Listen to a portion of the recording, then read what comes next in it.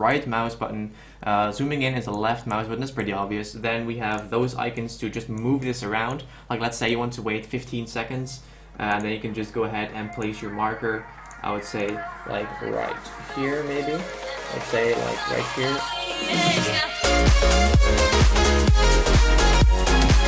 What is happening, guys? My name is Alex and welcome back to a brand new Audacity tutorial. It is Thursday, it's a new video, and in this video I'm going to learn you guys how to cut in Audacity, okay? Because you see like a lot of icons right there at the top that have also like different functions. So in this video I'm going to show you guys how to cut in Audacity. So first of all, before you can cut, you need audio. So that's what I'm going to do right now. So I'm just going to record myself real quick and then I'll be showing you guys how to do it. Okay, so this is a test recording, and just for the sake of this video, I'm going to try to keep this video relatively short, so let's go.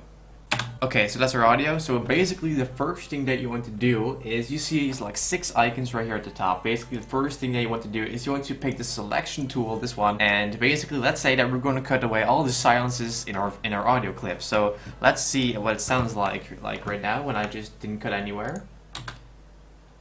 Okay, so this is...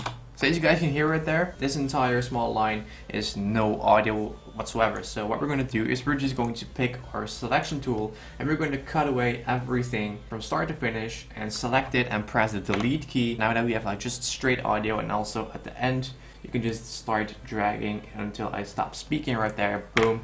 Then let's see what it sounds like without with all the audio cut away. Okay, so this is a test recording, and just for the sake of this video, I'm going to try to keep this video relatively short, so let's go. Okay, so this is a test recording, and just for the sake of this video, I'm going to try to keep this video relatively short, so let's go. So that's basically how it sounds. So this is how you do it, because we have like 6 tools right here. Like this guy, of course, also the zoom tool. Like if you want to cut away specific parts, you can also click on this one to zoom in. You can also zoom out by, pressing the right mouse button. Zooming in is the left mouse button. That's pretty obvious. Then we have those icons to just move this around. Like let's say you want to wait 15 seconds, and then you can just go ahead and place your marker. I would say like right here maybe.